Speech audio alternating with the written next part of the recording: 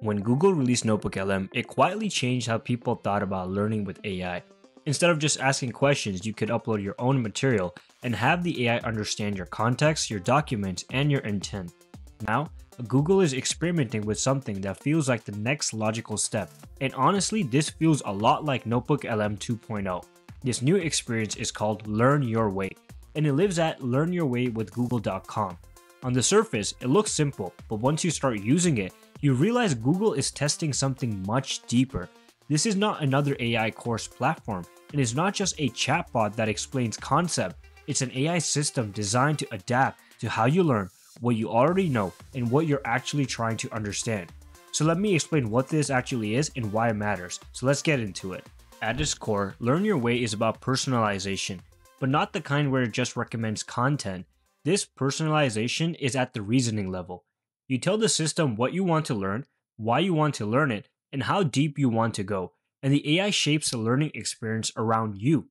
Instead of asking what topic do you want to learn, it is asking how should this be taught to you. That difference sounds subtle, but it completely changes how the experience feels. The system is not trying to dump information on you, it's trying to build your understanding. This is where Learn Your Way starts to feel less like a software and more like a learning companion. And this is exactly why the Notebook LM comparison makes sense. Notebook LM was about grounding AI in your documents and your sources. It understood your files, and instead of pulling random information from the internet, it would use the data you give it. Learn Your Way feels like the same idea, but applied to the learner instead of the content.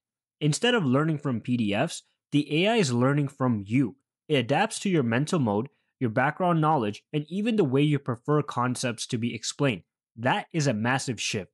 This is not AI teaching everyone the same lesson. This is AI co learning with you and adjusting as you go. Let me show you what this actually looks like in practice. Alright, we're on learnyourway.com and you can see there are a bunch of examples that they have given here. So we have astronomy, biology, chemistry, computer science, and economics. So let's take a look at a couple of these. So let's start with economics. Let's say you want to learn about an overview of economic systems or micro or macroeconomics.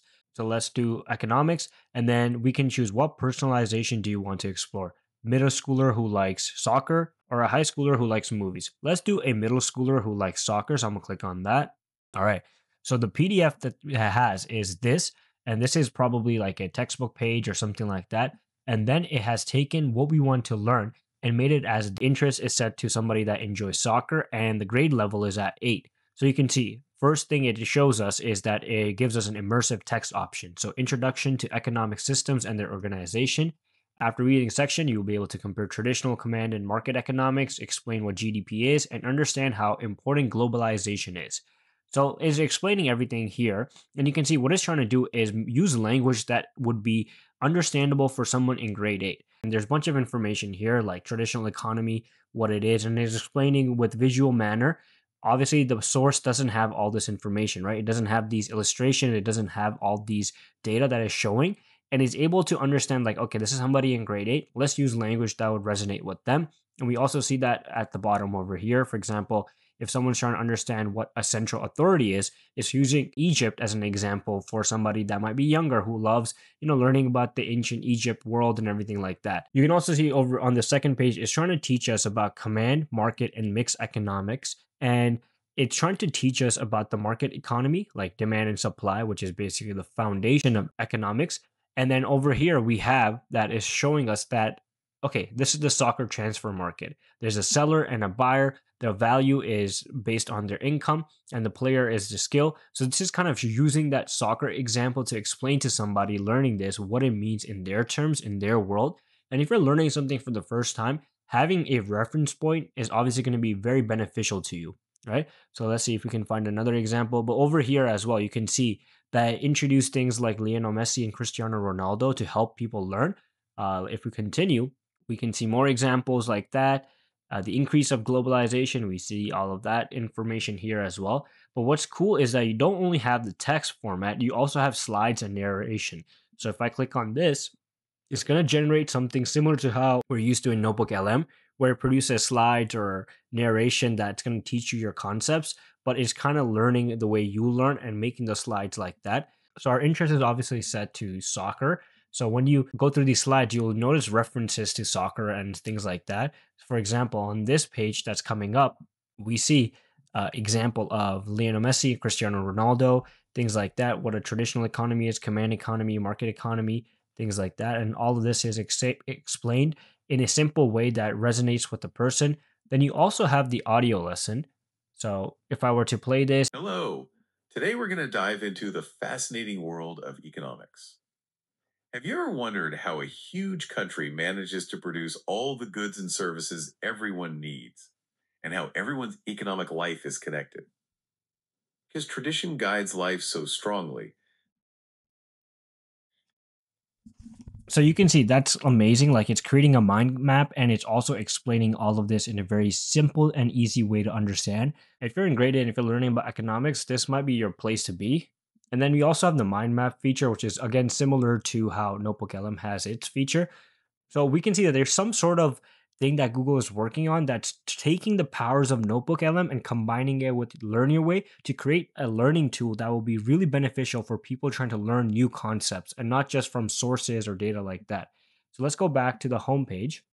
Let's take a look at another example and we'll do astronomy, earth and sky. Let's click on that. So what personalization do you want to explore? Let's do a high schooler who likes basketball. So once again, we have our immersive text here. Then we also have this question mark. And when you click on that question mark, it gives you a quiz. Like according to the text, why do astronomers use a coordinate system? So you kind of have that built-in learning tool as well with quizzes and things like that to test your knowledge. All right.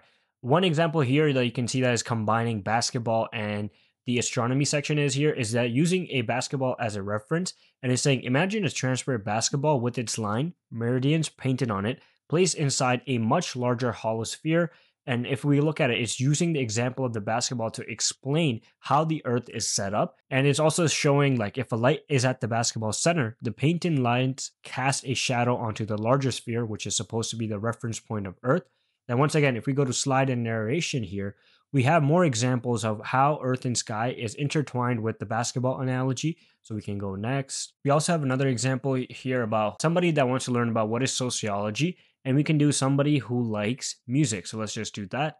And you can see we have our immersive text here as well. And then we also have micro level, macro level sociology explained to somebody. But you can see how powerful this tool could be, especially for somebody that's trying to learn something new, something they're not familiar with, and they have a reference point based on their preferences, based on their learning style, based on what they're used to. It can make a huge difference. So this is really amazing. And what we're also seeing right now is that there's actually good results backing that using tools like Learn Your Way is helping people learn better. On the left over here, you're seeing the average scores of learners using Learn Your Way versus somebody using a simple digital reader. And you can see that they're scoring at least 77% on immediate assessment, and digital readers are scoring 68%. And then when it comes to retention, which is probably more important, we see that people are retaining the content 78% of it using Learn Your Way versus digital reader, they're only retaining 67% of the time. So this clearly shows that as Gemini progresses and tools like Learn Your Way are developed by Google, they're only going to make people smarter and better at remembering and learning new concepts, which is a great tool to have. If you enjoyed this video, this is what we do here. Fast, clear updates on the biggest moves in AI. If you want to stay ahead of everything happening in this space, make sure you're subscribed. And if you want the hands-on side, demos, tools, workflows, and everything developers can actually build with, check out the World of AI. We also run a simple no-noise newsletter that gives you the most important AI tools and updates in just a couple of minutes. Subscribe here, follow World of AI, join the newsletter, and I'll see you in the next one.